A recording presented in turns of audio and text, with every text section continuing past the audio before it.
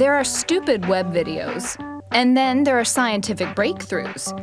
And once in a great while, you get both at the same time. A scientific sensation that really rocks.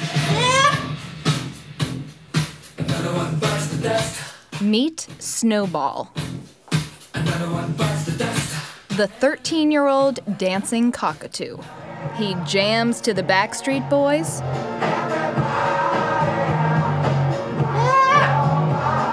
grooves to Lady Gaga, and even gets down to German polka.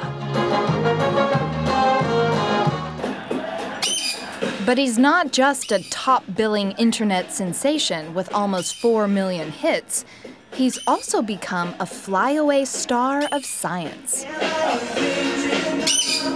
It happened when he danced into the inboxes of Ani Patel and John Everson at the Neurosciences Institute in San Diego. I was just utterly transfixed. I mean, I'd never seen anything like it in my life. I was laughing, I was amazed. I thought, wow, this is fantastic. They decided to conduct a little experiment with the viral video. We turned off the sound and just coded frame by frame the head bobs, Snowball's head bobs, to get a timing of his rhythm. And then we went back, extracted the timing of the musical beats, and saw how the head bobs and the beats lined up using the scientific measurements of synchronization.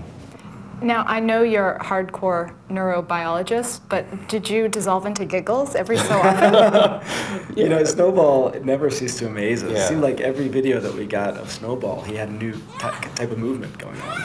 It's not that we spend our days looking at YouTube videos for funny pet tricks. Yeah, right. We are interested in how humans move to music and why we move to music. Snowball is groundbreaking because he was the first non-human animal to be documented as dancing to a synchronized beat. Eric Jarvis is a neurobiologist at Duke University. Many animals will respond to music. Dogs will start running around in circles when they see everybody around dancing. But no other animal other than human has been shown to actually keep to a rhythm. So when Snowball was found to have this ability, it threw a lot of people through a loop. Jarvis says Snowball is helping to redefine avian intelligence. All these things that people are saying unique to humans, we keep finding in birds. Crows can make tools. In laboratory tests, pigeons can even distinguish between a Monet and a Picasso. In fact, Jarvis says the term bird brain is actually a compliment. That's what really fascinated us. Like, how can a small brain like this do what a chimpanzee can't? Patel and Everson believe that Snowball can dance because of something that we share with cockatoos: the ability to speak. We have to map sound and movement together constantly as part of speaking. And we thought maybe that's the foundation upon which moving to a beat builds in the brain. And if that's true, then you'd only ever see this ability in those kinds of animals. You'd never see it in a dog or a cat or a chimp. In fact, you couldn't train them to do it no matter how hard you tried because they don't have the right kind of brain to do it. You'd only see it in a parrot or a songbird or a dolphin or an animal that has that kind of brain circuitry that connects sound and movement. Of course, Snowball doesn't let all this attention go to his head. Well, maybe his crest has gotten a little cockier as of late.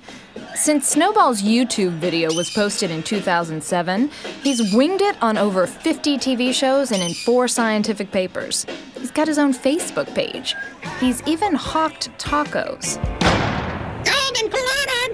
You might say his celebrity has snowballed. Snowball, would you stop? I don't think so. Irina Schultz calls herself Snowball's assistant. She runs Bird Lovers Only, a sanctuary in Northwest Indiana. I think Snowball was born to be a star. But Snowball might not want to rest on his tail feathers, because a fleet-footed cockatoo from California named Frosty has been practicing his moves. Who says white guys can't dance?